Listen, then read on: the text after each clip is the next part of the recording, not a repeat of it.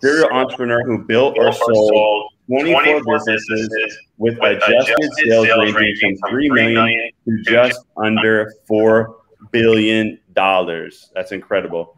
Currently CEO of All Channels Media LLC, principal in Scalable.co, digitalmarketer.com, Traffic and Conversion Summit, Praxio.com, TrueConversion.com, War Room Mastermind, Fully Accountable, Everbowl, Restaurants, and so many more. Scribe Publishing. I think we all know these companies and love them.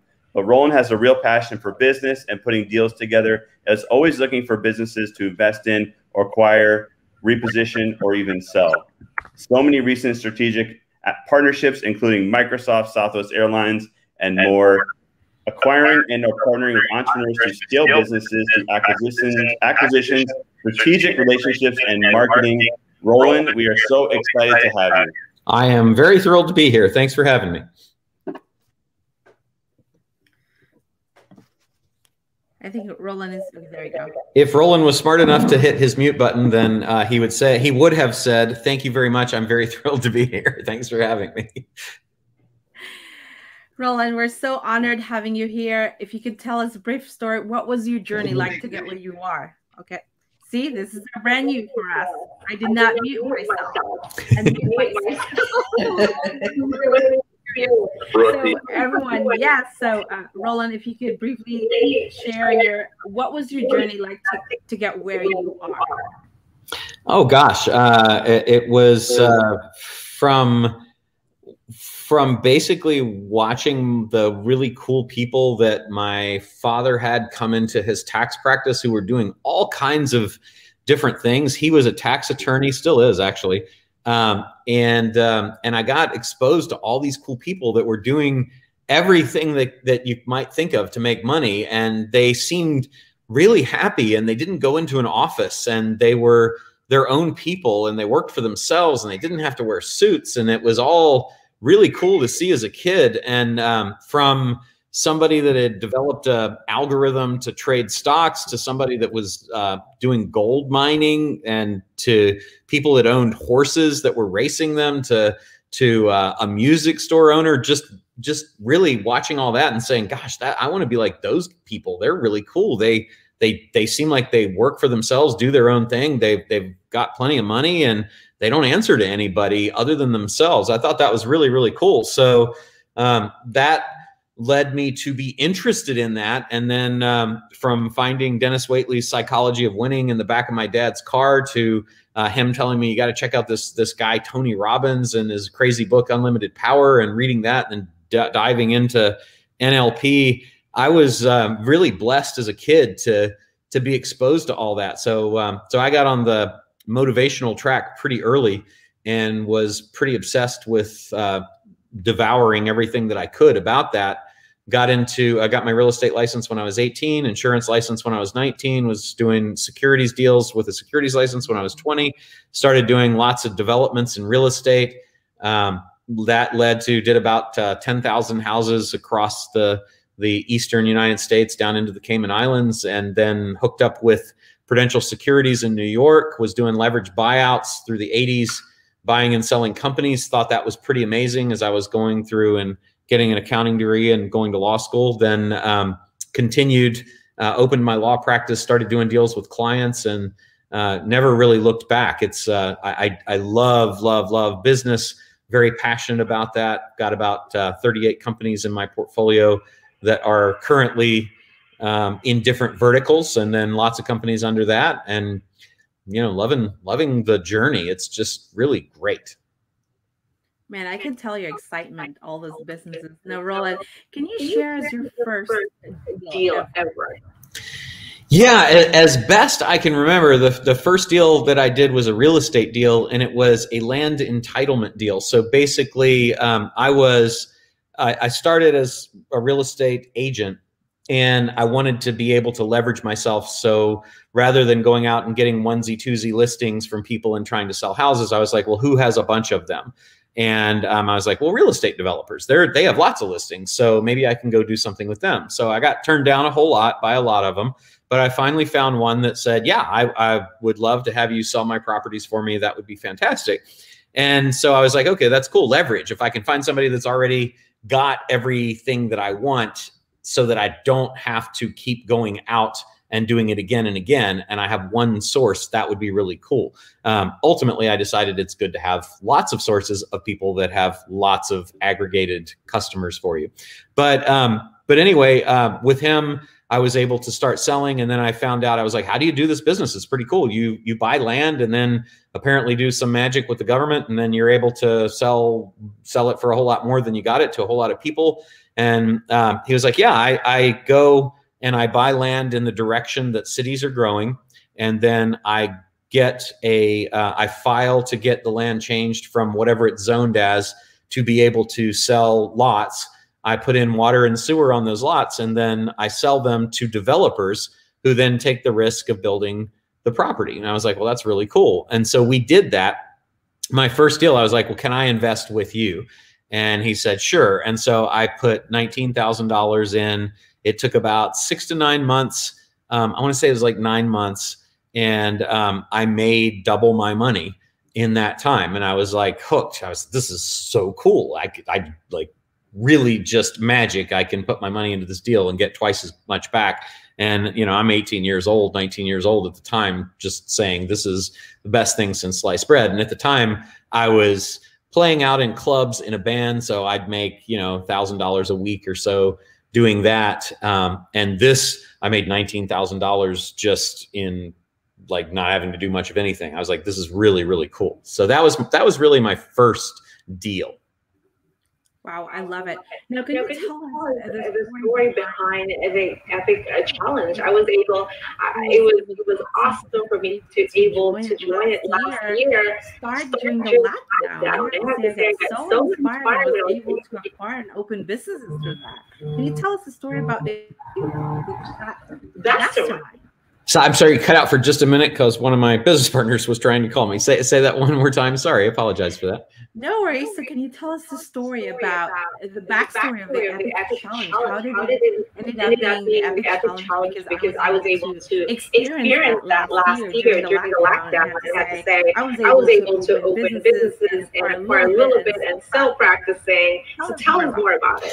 It's really cool. So that happened as a result of the pandemic and a pivot that I made. So I was, I've always been very passionate about business, and I've learned a whole bunch of cool stuff. And I am an active person who does deals. So one of the things to do deals, to buy and sell companies, you need to have connections with entrepreneurs. And so one of the ways that I do that is I teach entrepreneurs how to find leverage in their business, scale it, grow it, and then exit it. And what's really cool about exiting that a lot of people don't think about is if you're trying to think about how to compound wealth, and there's a way that you can do that where you would get paid several years of the profits of your business all in one shot, all in 1 year, and then you could go out and do that again, that's pretty magical in terms of building wealth, because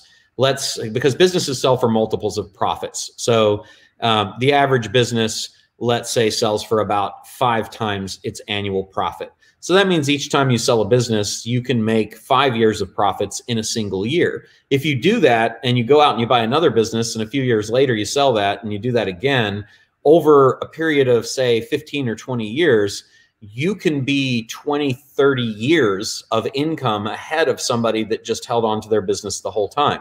And you can use the money that you get from selling the business to buy even more, even larger businesses. So I identified, I was like, man, I can hold on to my business for a long time, and that's great.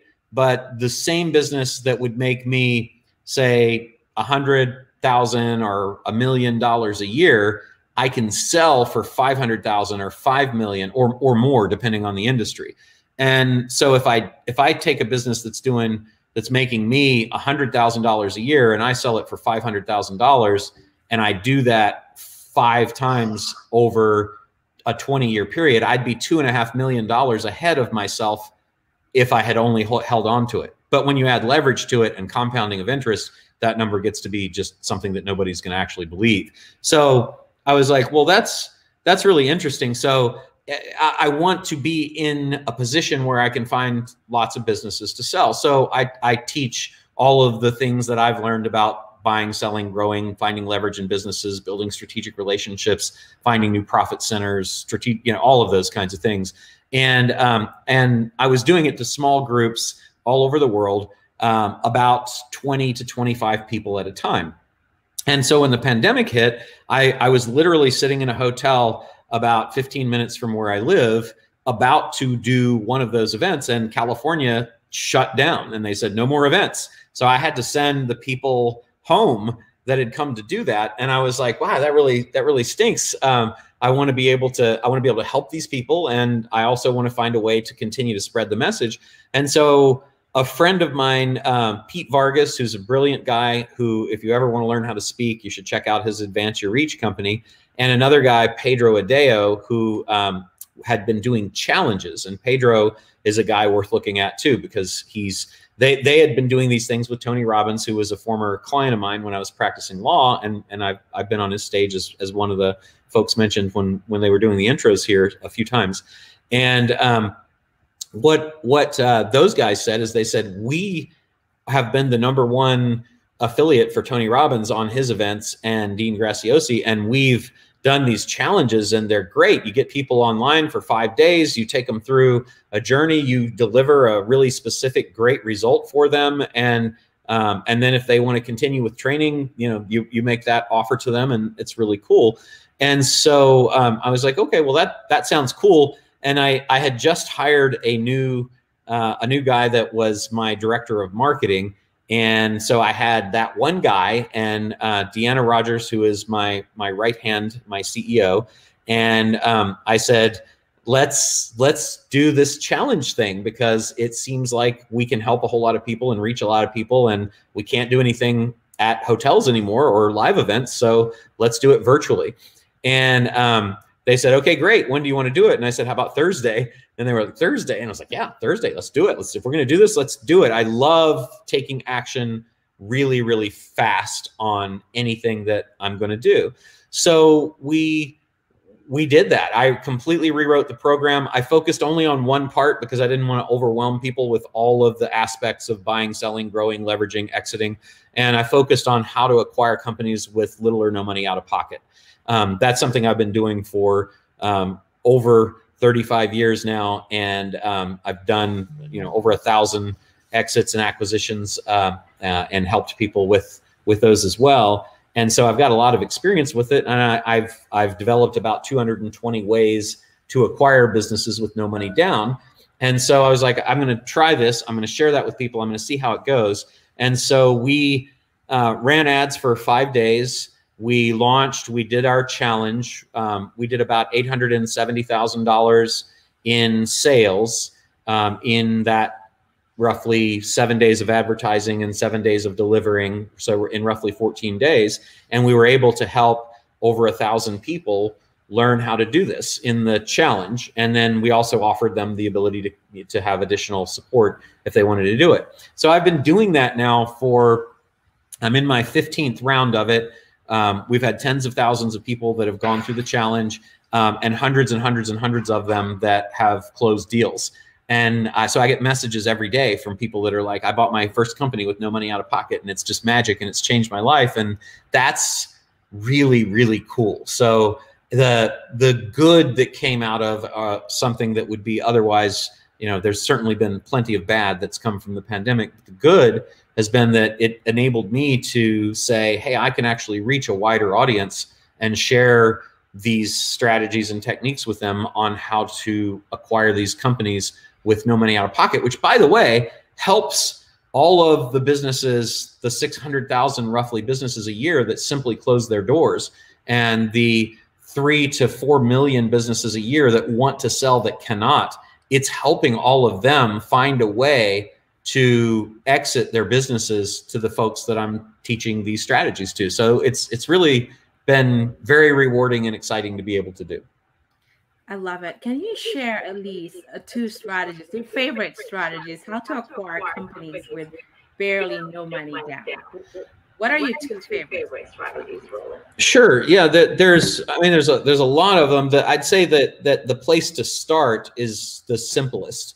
And so a lot of people think that you need to go out and get investors or credit loans or things like that. The very first thing that I would say is that it's very important, if you're thinking about doing anything like this, to not create any kind of exposure or personal liability for yourself, not to put your personal credit on the line, not to have any risk that anything that you do to acquire the business could come back and create liability for you, your family, your other businesses, or anything like that. The way that you do that is through a thing called a special purpose vehicle. That's also typically known in our industry as an SPV. And what that is any entity. It could be, depending on where you are in the world, it can be a PTY, you know, an LLC, an LP, an INC, you know, a subchapter S, a C corporation, any of those things. There isn't anything that you go to whoever forms entities for you at the government, wherever you're located, and you say, I want an SPV. They're going to be like, I don't know what that is, because they don't. An SPV is simply any entity that has limited liability, like a corporation or a limited liability company, that you use for a specific purpose. In our case, the specific purpose we're going to use it for is to acquire either the assets of or the equity of another company. So that's the first thing in terms of, I think, an overarching strategy is that you want to do this through an entity like an SPV. When you do that, then two of my favorite strategies, which are the simplest of all of them, and it's the place I start, by the way, is seller financing. So just as within real estate or anything that you might buy, you can offer a seller a purchase price and say, hey, I want to buy this for X dollars or rand or pounds or euro or whatever, wherever you are, and I'm going to let you finance it for me. And so I'll typically offer let's say I'm offering $1 million for a business. I'll typically start with my offer as an 80% seller financed deal. And I'm going to say, I'll pay you $800,000 over 7 years is a very common period of time. And I don't talk about interest. I don't offer interest. It may be that we ultimately negotiate that there are some, but I would say almost all of my deals are simply a number with no interest. And I talk with the seller about collaborating to get them their price. So I want to say, what's the price that you want for it? And they say, I want $1 million. I'm like, great. I'm going to work with you to try to get you that $1 million. So the law of price and terms says that if it's your price, which we've decided is $1 million, you just told me that, then it's going to be the terms that I want, because I'm already giving you your price. I'm not going to haggle with you or negotiate on that price.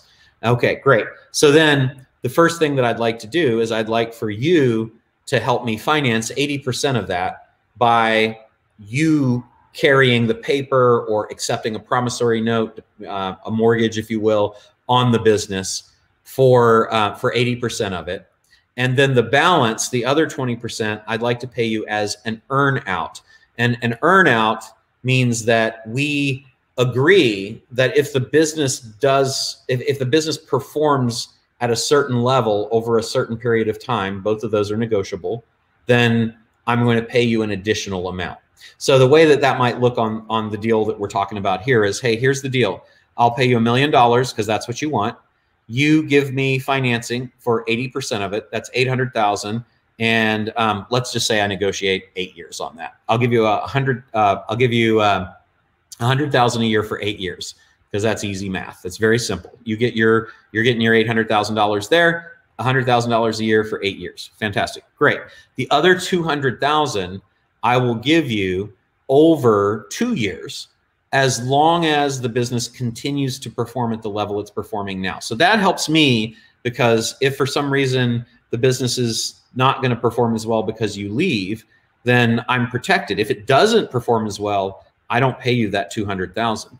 But if it does, then I do. So we're effectively having the seller share the risk of continued performance with us. So that's two strategies, seller financing and earn out, that I would use to start pretty much any conversation. And keep in mind that what I said a few minutes ago about this special purpose vehicle, because I'm going to acquire this business using that special purpose vehicle, I won't be on the line if that 800,000 can't be paid. If that 200,000 earnout gets hit and I can't pay it, for whatever reason, if the company doesn't perform, I'm not liable for paying the $1 million. The SPV is liable for paying that. And that's really, really important when you're doing these kinds of deals. Does that make sense? Yes. Yes. Absolutely. I don't remember your DDP, deferred down payment. See, I paid attention to it. I love it. Now, Roland, what kind of industries like super attractive to you at this point? Yeah, that's really good question. There are several. So right now, my game is that not only do so first off, let me just say I am interested in buying profitable businesses. I'm not interested in buying businesses that are broke, that are losing money, or that need to be turned around. And there are millions and millions of businesses out there that are profitable that you can acquire. So I don't want to. I have done lots of turnarounds, but you don't have to do that. It's significantly harder than buying a profitable business. So I'm first off starting about acquiring a profitable business.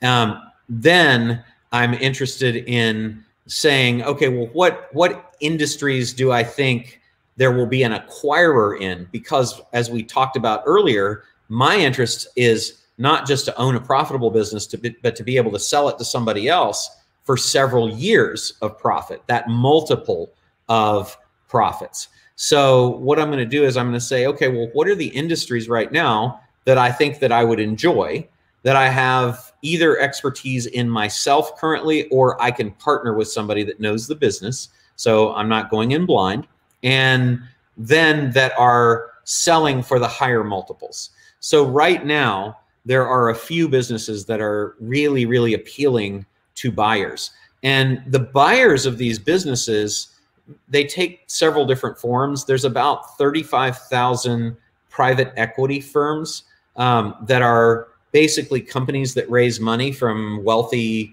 individuals and wealthy other companies and pension funds and things like that, and then buy and sell companies. Those are called private equity funds or private equity firms. There are now companies called SPACs, which are special purpose acquisition companies that are blind pool public companies, meaning that they raise a ton of money, billions of dollars, and then they don't know what they're going to buy. Then they go out and find something to buy.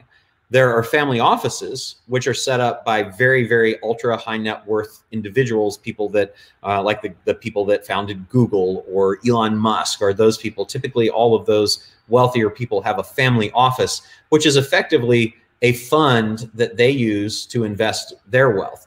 And then there are corporate buyers that are interested in acquiring as well. And these corporate buyers have billions, or actually there's about $2.5 trillion in those companies right now. So across all of these companies, you're looking at between $5 and $8 trillion in what we call dry powder, meaning cash, that they can use to buy companies. So what I'm going to do, when I'm thinking about what am I going to acquire, is I'm going to say, well, what are they looking to acquire? So right now, the industries that they're looking to acquire are Amazon FBA companies. FBA companies are fulfillment by Amazon e-commerce companies that sell physical products on Amazon. There's about 5 million companies that are selling on Amazon in the marketplace right now that are not Amazon. They make up a lot of the sales, the total sales of Amazon, and Amazon takes a fee for doing that. Well, right now, those companies are super hot. There are funds that have been formed like Thrasio, which is one of the fastest companies to ever reach $1 billion valuation, Perch, and several others that have raised billions of dollars just for the sole purpose of acquiring e-commerce companies that sell on Amazon. So if I can look at the world of those 5 million sellers and find some that fit the criteria that I think would be appealing to private equity that's just falling all over themselves to pay crazy valuations for those businesses right now, that's a great place for me to look.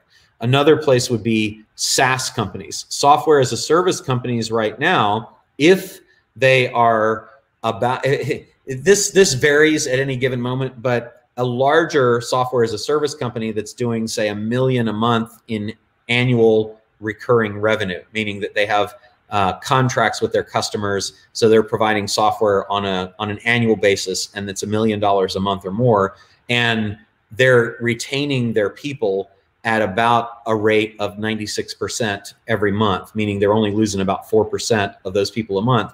They typically now, depending on the industry of the SaaS, are trading in the 10 to 25 times revenue, times that annual recurring revenue. And so that's very appealing because there's a huge demand for those companies. Smaller ones are trading at around 3 to 10 times trailing 12 months TTM revenue.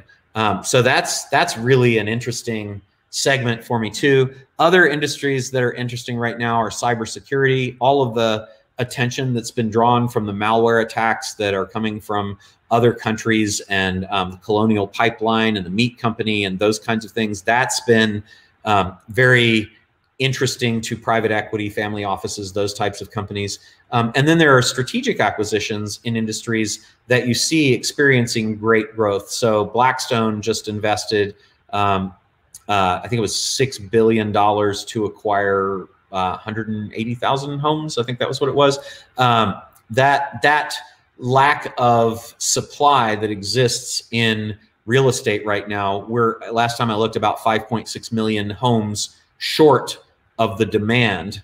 So there's going to be a lot of high valuations that are coming everywhere from the supply chain to the actual end builder of homes in the real estate. So that's an interesting area for me. So I look at where is there a supply and demand opportunity to find the people, to find companies and industries where the private equity firms, corporations, SPACs, and family offices are looking to acquire. And I'm trying to acquire those companies less expensive and then flip them out to those companies that are trying to buy those. Does that make sense? I know that's a lot of information. Yeah, no, that's amazing. And I know you have like a 5-year turnaround, and then you exited those companies that you acquired. Why 5 years, Roland?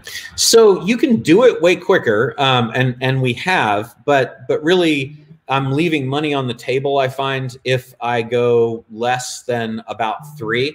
So I'd say 3 to 6 years is the average hold for me on companies.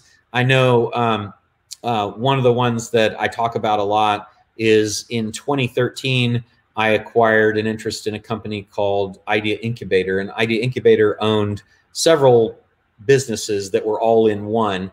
It owned a bunch of websites that were selling things online. It owned an e-learning company called Digital Marketer. It owned a live event called Traffic and Conversion Summit. And over several years, so I've owned that now for 8 years. And we've exited 3 of those companies because that one company that I acquired, and this is really what I look for these days, is I saw that there were about 6 or 7 exits that were possible within that company. And a mistake that I see a whole lot of people make that own successful companies is that they sell the company to the first investor that comes along and makes an offer. They're like, oh, okay, I got one on the line. Let's see what I can do to sell that company. Well, number one, they're not going through an auction process where they're going to get significantly more almost every time by having several companies bid to see who actually wants it the most. But beyond that, they typically sell the one thing that acquirer is interested in buying. But the value of that one thing to that buyer is all that buyer is looking for. Yet, there is very often, as was the case in Idea Incubator, there are several things that the buyer of that one thing has no interest in at all, and they typically don't sell those things. They just stop doing that part of the business. So, for example, the first exit of that Idea Incubator company was a water filter company that we acquired after I got in. That water filter company, if we had just sold that with the business, we would have missed out on all kinds of opportunity to exit the other businesses. Now, in fairness, that was not really related that much. It was related to the e-commerce companies that we had there because it was a supplier to them, but it wasn't part of the like digital marketer traffic and conversion summit. So I'm going to only talk about that. Here's the deal though. Digital Marketer owned at that time dozens of very profitable e-commerce sites. We ultimately spun those off and sold them to another big company called Agora. We then had the event that was part of the company, but was considered a small part of the company. But we were able to identify that Blackstone Corporation, which is one of the biggest funds in the world, owned an event acquisition company called Clarion. And we sold that event without selling Digital Marketer to that company. And so that was in 2018. We were able to sell that at a really, really great deal. And along the way, we spun out some of the other companies that Digital Marketer owns. So now we currently have Digital Marketer. So we've done 3 exits. We've got Digital Marketer that's still in the, actually we have several people that would like to buy that right now. So it wouldn't surprise me if we don't have a deal on that before the end of the year. We have our mastermind, the War Room, which another Blackstone company has an option on to acquire. We have our True Conversion software, our Praxio software, our Recess software, which I can't talk about what's going on with, but wouldn't be surprised if someone isn't already in the process of acquiring that. And so we end up with probably in that single company, we'll probably end up in the neighborhood of 9 or 10 exits. And so a lot of people, when they get that first interest in having a company that is interested in buying them, don't think about, well, how can I actually turn this into 3, 5, 7, 10 different exits? Does that make sense? And I don't know if that completely answers your question. It's kind of like your solar system, but you have like the sun and the planet. I think I heard it with you and what's his name? One of your partners from Digital Marketer mentioned solar system. Ryan Dice, yeah. Ryan Dice, yeah. I was so inspired by that. Now, Roland, who can do all this buying and selling businesses? Who's qualified to do this? Well, that's the cool thing is that in the past, it's been the really wealthy pension funds and wealthy investors, corporations that make a lot of money, family offices where someone has sold a company for a whole lot of money, typically 100 million or more, and then public companies. But what my goal is really in the stuff that I teach is how do we democratize that? How do we make mergers and acquisitions and growth by acquisition and the ability to flip companies something that is available to everyone, just like flipping houses is. And so to me, anyone can do this because if you use no money out of pocket strategies, and we talked about one that anybody here could take and use. I've done it a lot of times with simply the earnout and the seller finance. But the idea is that you don't need a ton of money. You don't need any cash at all, really, to do a lot of deals. And so that's been, for me, something I've been doing for decades now, and sharing that and watching other people do it is super cool. Wow. So if you want to find out, Dan, can you do a reset? Where can they find more about Roland's mastermind? Of course.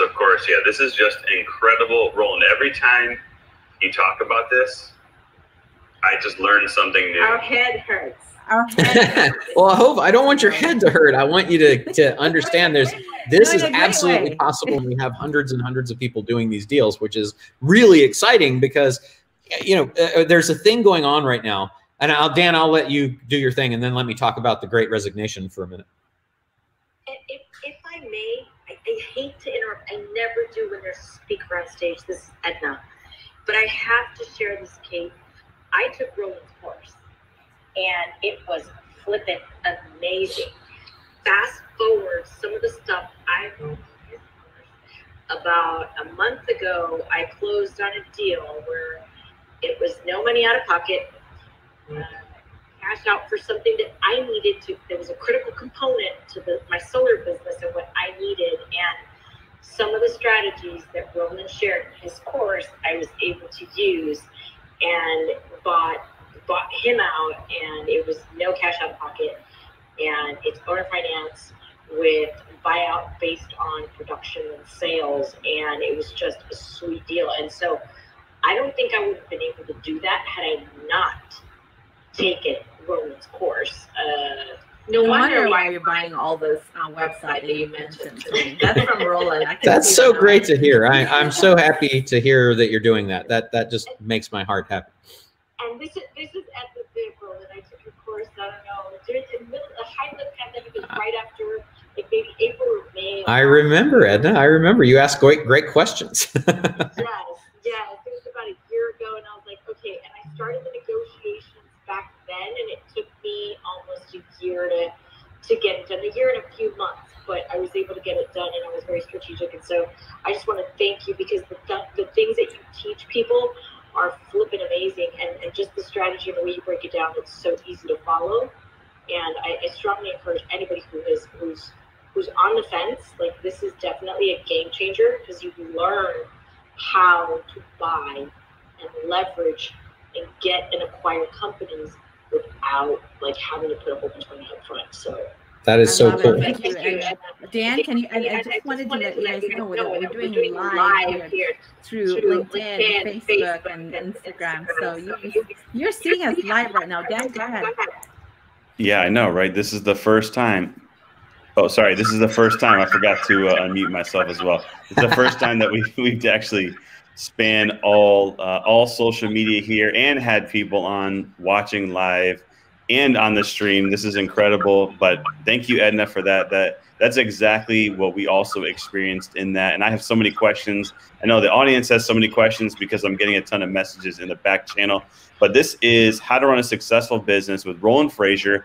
How to buy businesses, no money down, no money out of pocket. If you want to check out more, just so everybody can have a quick look, WMB, it's W, the letter M, the letter B, WMB.Club.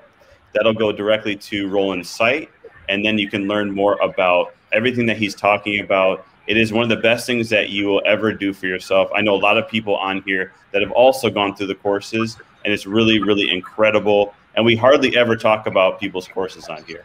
But Roland, we know yours is legit. So WMB.Club, check it out. But this is Roland Frasier. Back to you, Kate. Yeah, no, Roland, you're saying something about, what is that, Risk Nation or something? Go ahead.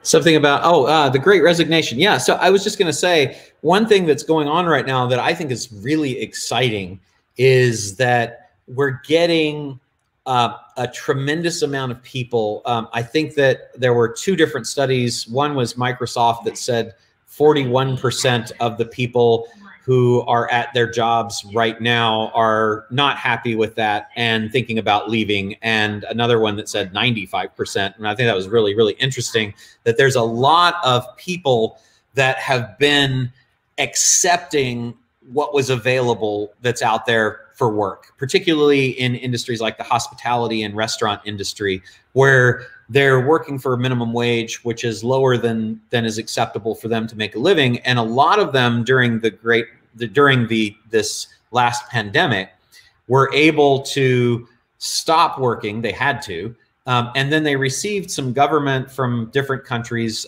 support that enabled them to kind of say, wait a minute, I'm okay right now. Is that what I want to do with my life? Do I want to go back to that job that I didn't like, that didn't appreciate me, that didn't treat me the way that I deserve to be treated, and that didn't make me what I needed to make a living? No, I don't. And so they're calling it the Great Resignation, that all these people are leaving. And you see that if you go out into hospitality and restaurants right now, a lot of them are really drastically understaffed because all the people that used to work there and get paid next to nothing now don't want to do that anymore. So here's what's cool about that. A lot of those people are starting new businesses. And so starting businesses are really, really hard. And the failure rate is very, very high. It's 90%. Or higher as you go into more and more years. So my hope is that for anybody that's listening or watching that has said, I want better, I don't want to go back to what was before. I'm not happy with that status quo, and I'm not happy with where that was taking me. I want to have what we're doing here show them that without hitting their credit cards without having to invest tons of money or have a bunch of investors or expose themselves or their personal wealth and assets to risk. They can actually go out and acquire a business that's already profitable that they can own, and that they can work in that business instead of working for somebody else, that they can decide what they want to make and be paid instead of letting somebody else do that. And so that's, to me, very, very motivating to help people understand this opportunity is tremendous. And there's a whole lot of businesses, millions and millions and millions out there all over the world in any place that you happen to live. And these strategies are something that you can use anywhere. They're not specific to the United States or the UK or Canada or the EU or Australia or wherever you happen to be. They are just general business things that you can do. So that's really important to me that people understand that. And now I'll shut up. I love it. Dan, do you have a question for Roland? Let's go do Q&A. Dan, go ahead. Yes, we're going to the Q&A. I know we have a few people that have messaged me. And first up would be Paul, and then Courtney, and then we can go from there. So Paul, do you want to ask first? Yeah, I've got a question. First of all, thanks, Roland. I think this is really exciting, and I'm so enthusiastic about business, and I love seeing folks like yourselves who are doing things that are way outside of what I thought was possible, that still are enthusiastic about business. So Awesome. I just want to say that. Before this session started, I looked into a couple of videos and just did some research, so I wasn't as familiar about the viewers, maybe some of the folks. And something that caught my attention was the MRR, the monthly recurring revenue. And that is something that I was interested in because it hasn't really been a focus point in my business. So the question I have for you is, are there some general tips that can apply to many businesses where owners or operators can start generating MRR that is appealing to investors like yourself?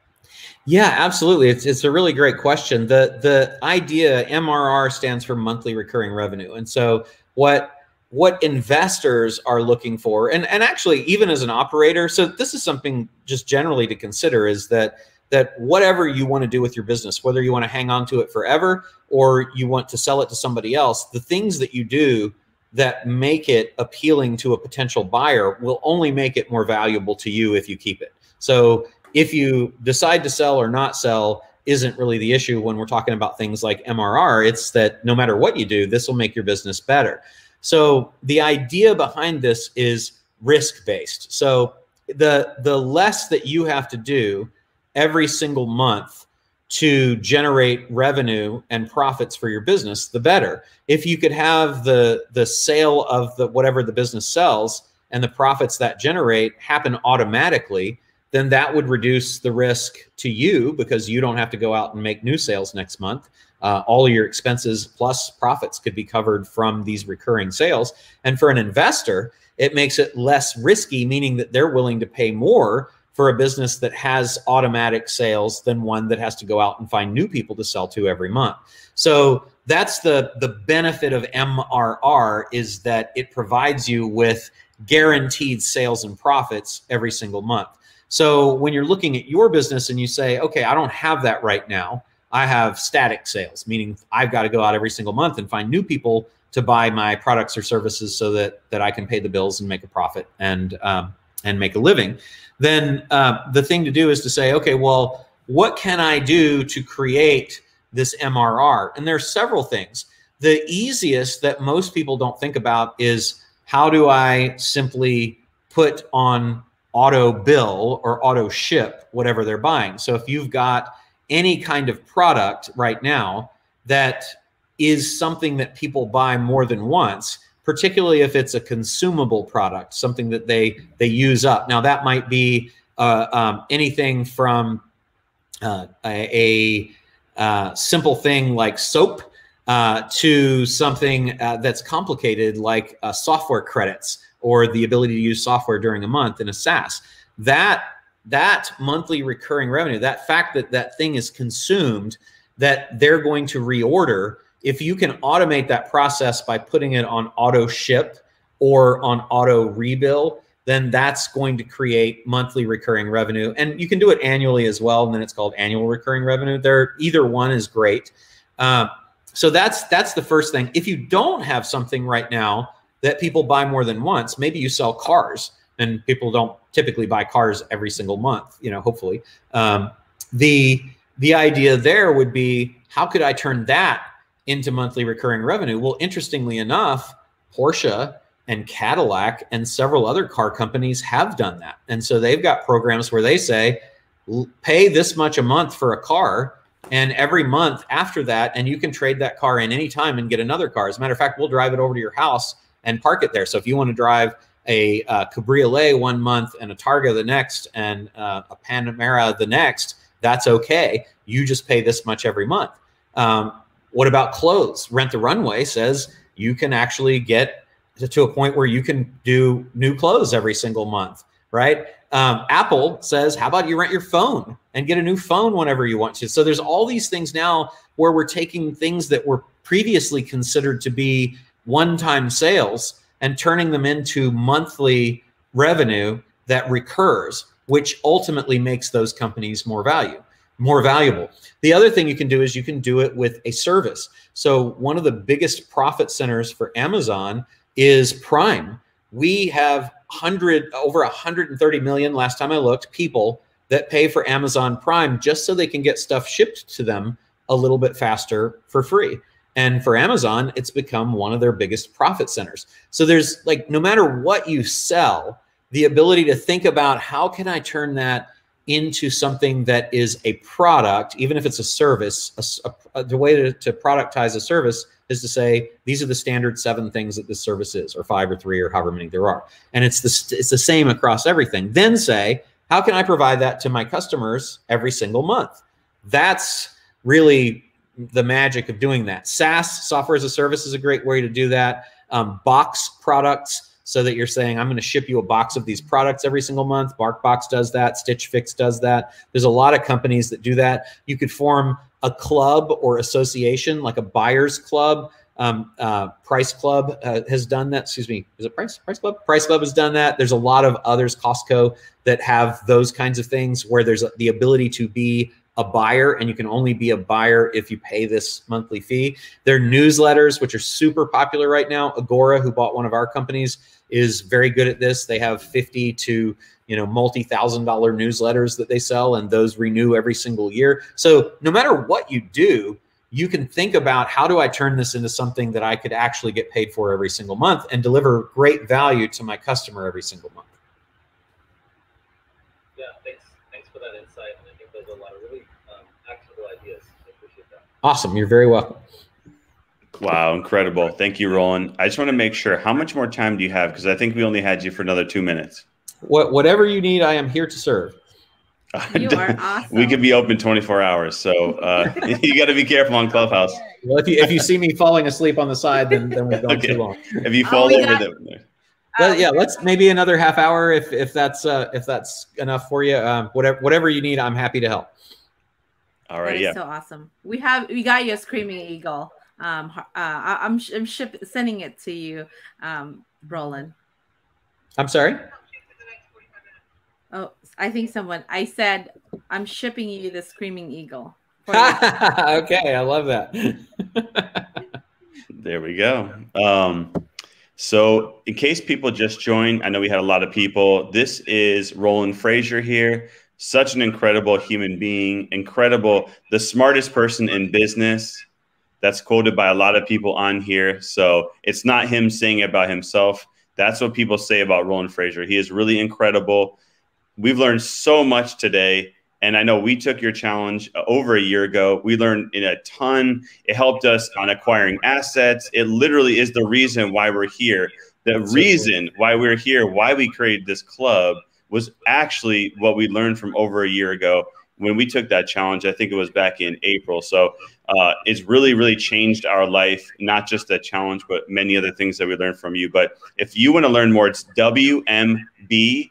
That's W, like what it takes, M like million, B like business. So WMB.Club, real simple, really short. Go to that. it'll automatically forward you to Roland Frasier, so you can see all the things that we're talking about. You can check it out for yourself, because it is really, really an incredible program. I know a lot of people here have taken it. But beyond that too, we're just super happy that Roland was here today. So a couple of people here wanted a question. I know Frederick had wanted to ask. So Frederick, I'm going to hand it over to you.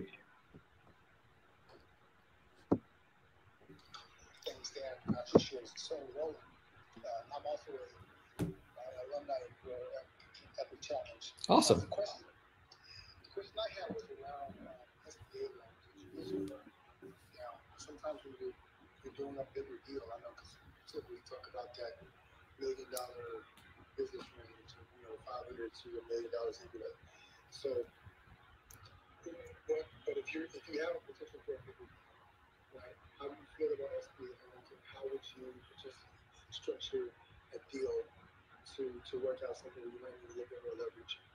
Sure. So first, I want to point out that you can do, and I don't really like to talk about deals as no money down, because there's very often money that is down in a deal. It's just that it's not coming out of your pocket. So where our goal is, how do we have the business pay for itself? Or how do we access resources that will not make us come out of pocket? So that's an important distinction, I think, just so everybody understands.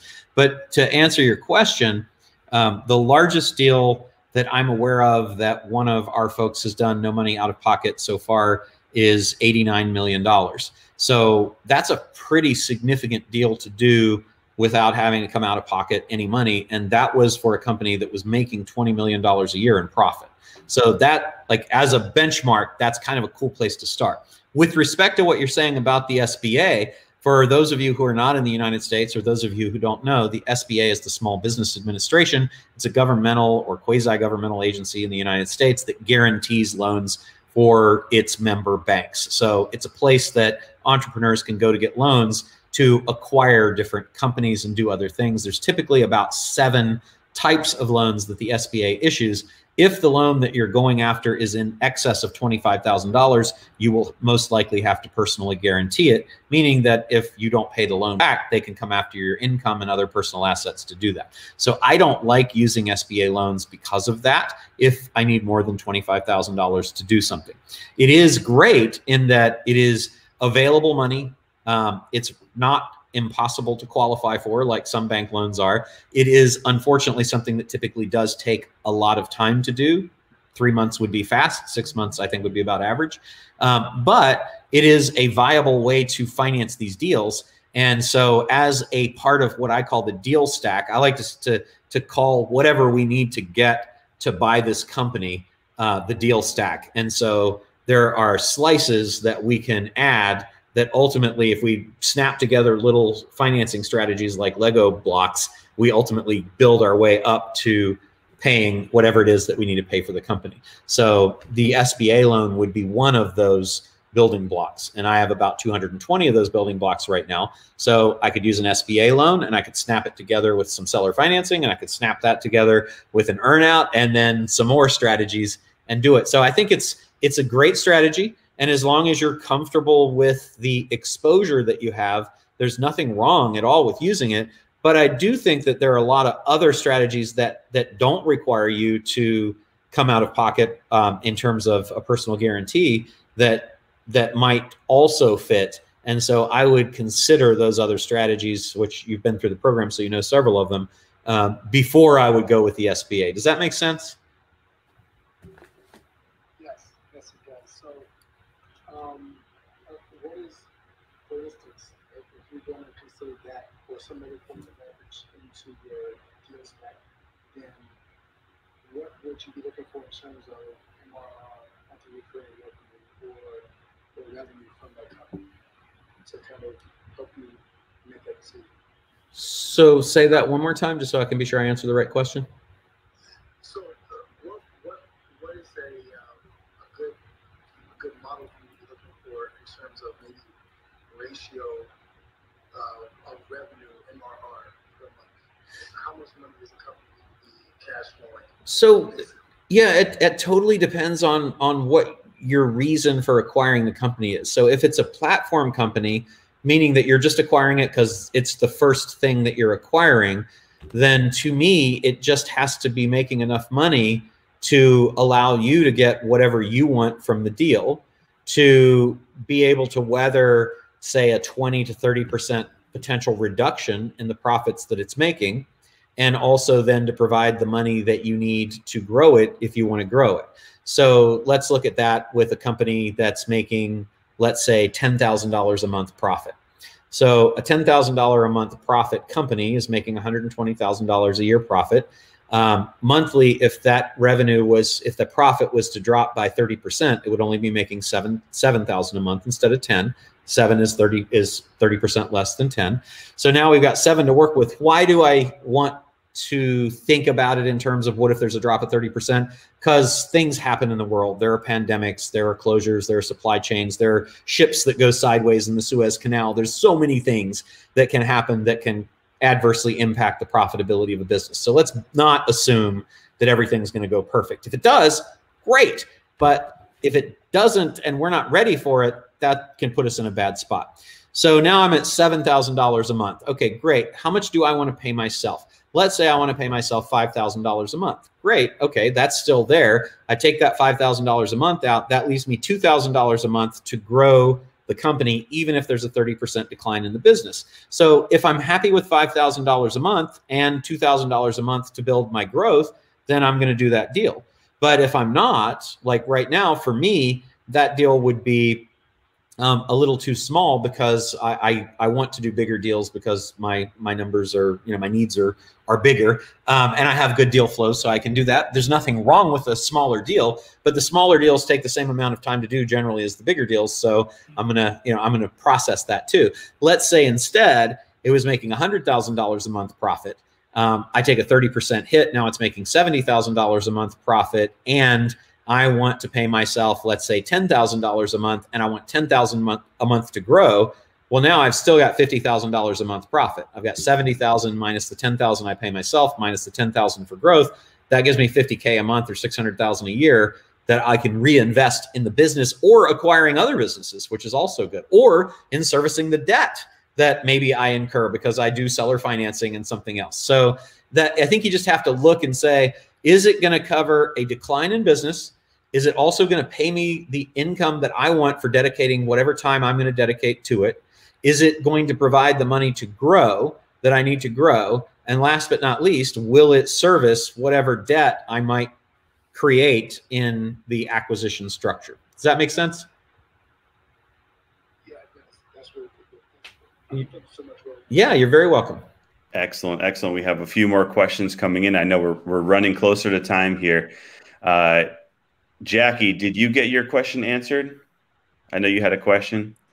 I did. Roland. She's good? All right. Okay. We'll keep it going. The answer to Jackie was asking in one of the chats about profit margin. Typically, you want at least a 15% to 25% profit margin in the companies that you're looking at. If it's less than that, the risk is pretty high. I've seen deals done as low as 3%, especially in the grocery space, but it's very risky, because if anything happens, if you lose a point or two, and that represents 67% of your profit, that's pretty significant. So that's the first answer, Jackie. And the second answer would be, in terms of compound monthly growth, ideally they're looking at, like, for a really growing business that's going to get the highest of margins, they're looking around a 15% compound monthly growth rate. That can be significantly less in more established businesses, but a couple of benchmarks for you. Incredible, incredible. Thank you, Roland. So this is Roland Frasier. For those of you who just joined, check out WMB.Club. You can read more about him, his new program, which we've taken. I think you said you've done 15 already.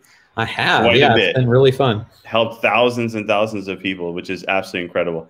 Up next is Troy. Troy, handing it over to you. And if we could all please stick to one question. I know we always say ask my question is, but we want to get through as many people as we can, because we have about 15-ish minutes left. But Troy, I'm handing it to you.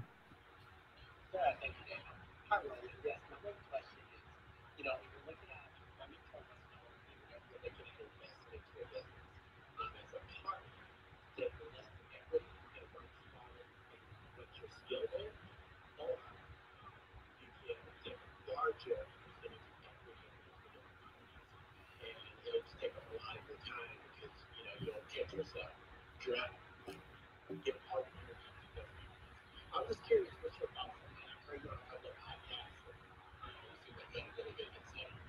Thank you for asking, Troy. I appreciate that. Yeah, I think, and I'm not exactly sure what that advice was. So tell me if mine is different.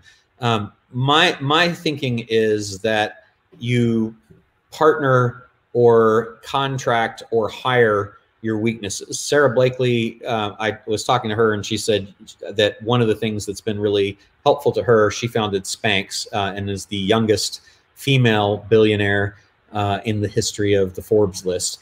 And she said hiring your weaknesses was one of the biggest breakthroughs that she ever had. And I like that. My idea is that, and always has really been, that hiring your weaknesses is great, but also sometimes it's better to partner. I don't own a controlling interest in any of the businesses that I own. So I have partners in all of my businesses. And my theory there is that by partnering with other people, I have other people who have vested interests in the success of the company. They're not just getting a salary or a profit share. They're actually interested in the equity value of the company.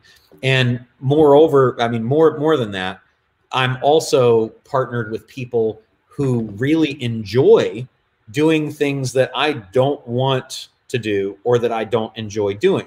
So what that allows me to do is always stay in my area of genius or expertise or whatever you want to call it, and in my area of joy. So I'm not dreading ever doing anything in any of the companies that I own. And the cool thing is, and this is something that takes a little bit to get your mind around, is that, you know, the thing that you hate doing, there is always somebody that loves it. There's somebody that loves dealing with customer service issues and resolving conflict, right? That sounds awful to me.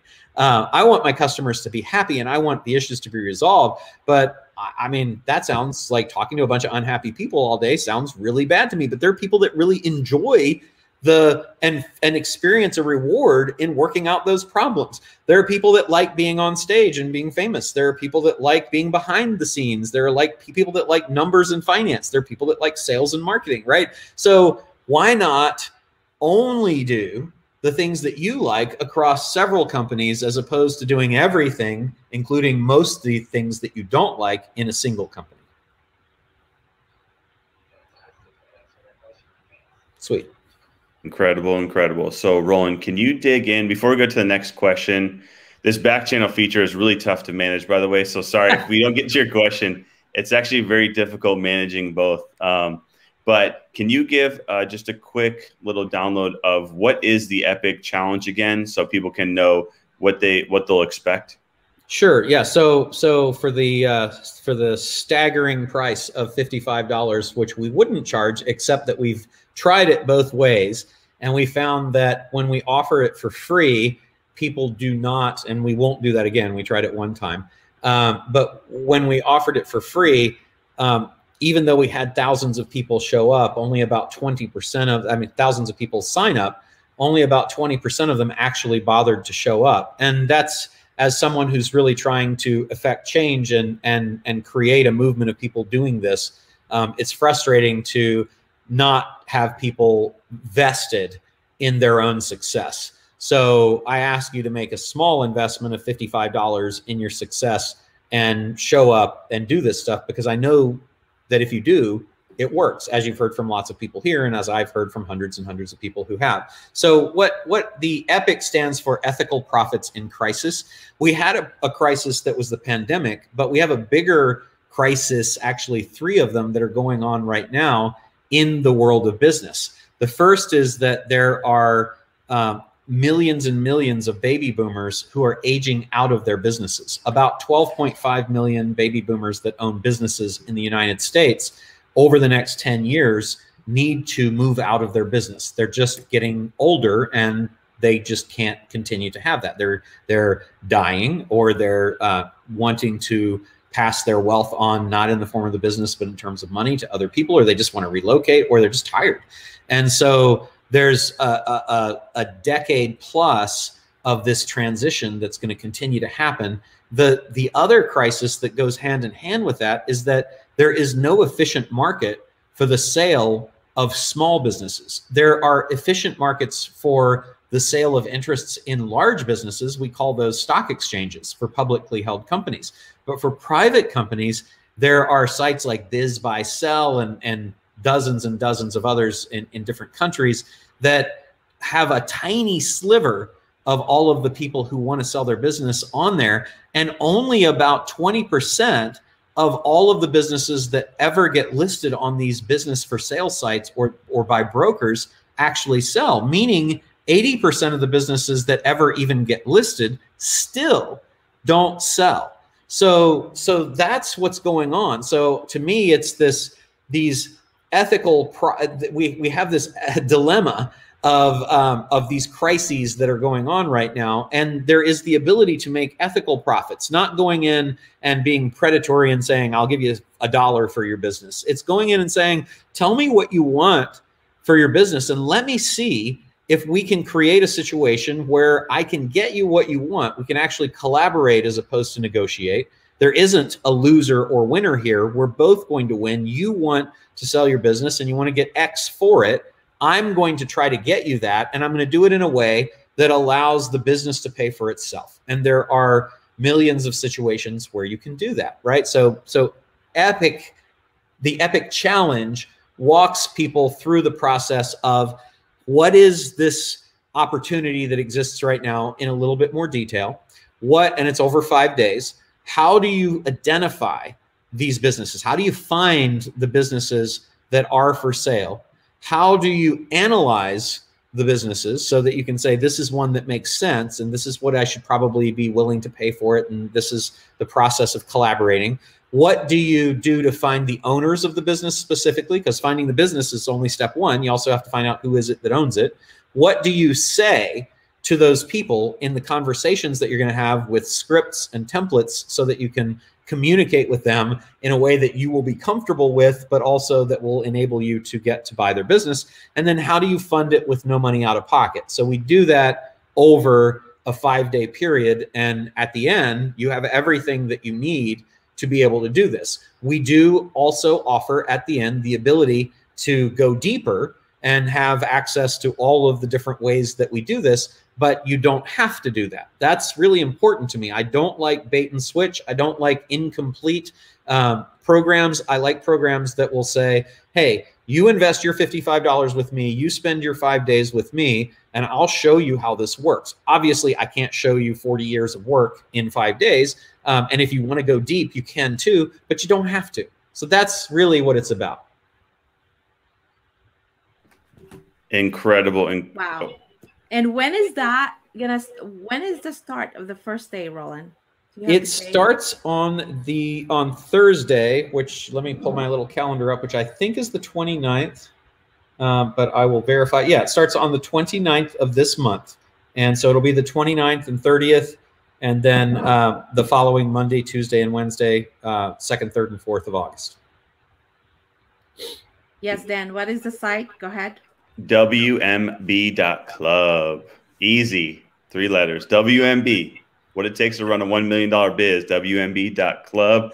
Check it out. I can't tell you how many messages I just got around people that this is like your Epic community, but on Clubhouse right now. That's awesome. That's incredible. I have a couple more people here. Eric Somdahl, and this is just order of people who had messaged me, but Eric Somdahl, you want to jump in? Absolutely. Thanks so much, Dan. Great to see you. First one for your original Epic Challenge. So thankful for everything you've brought to my life and allowed me to use and expand my knowledge in ways that approach things. That's awesome. My question to you, my friend, is where do you this, the first one was a long time ago. It seems like a 1 minute ago. It was. So where do you find the books? Where do you find the most? Where are you looking at? Yeah, so for me, most of the deals come from people that I have done deals with before. As you do this more and more, your network builds up.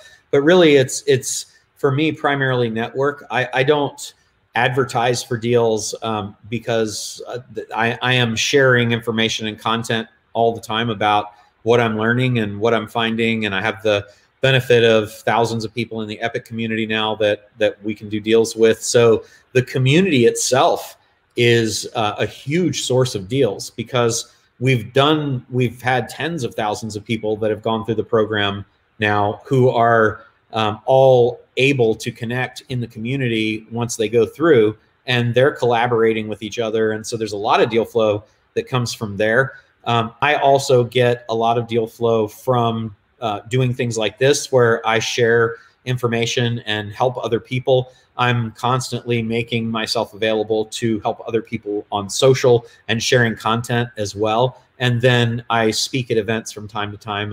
And this week, actually, it's been kind of interesting. It's like, hey, events are back, because Monday I did a virtual event with Chris Cron's mastermind group.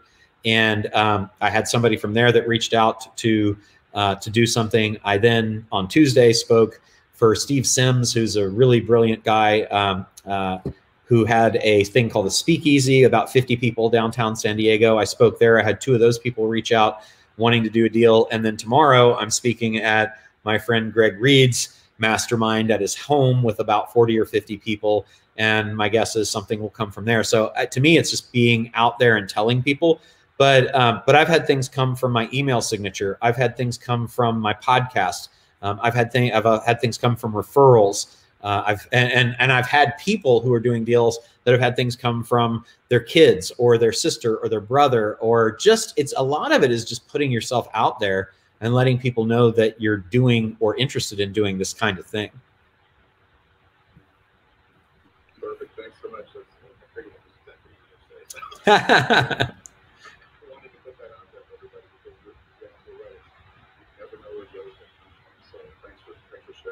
Yes, sir. Thank you. All right. Thank you, Roland. I know we're out of time, and I know you stayed an extra 30 minutes, so thank you so much. So just tell everybody where they can find you in case they want to know more about you. Sure. Well, the best place, I'll let you give that link again. That's going to be the best place to get involved and get yourself taking action as soon as possible. Oh, and by the way, we actually had Steve Sims on July 5th. It was incredible. That's great. Yeah, Steve is an awesome guy. Yes, and Dr. Reed. Yeah, we had him on as well. So amazing community. But thank you very much for being here. Let's all get off our microphones here and just thank Roland. Everyone, thank you so much. This is the best. Thank you so much, Roland. Well, thank you, guys. I appreciate the opportunity to be here. Thank you, Roland. Appreciate you. So if you want to find out more, go to WMB.Club. Check it out. Roland Frasier, an incredible, incredible person. Now, after everyone speaks, I know you have to go. We always do a quick download, 15-minute download. So we're just going to talk amongst ourselves and what do we learn? What are we going to implement? But again,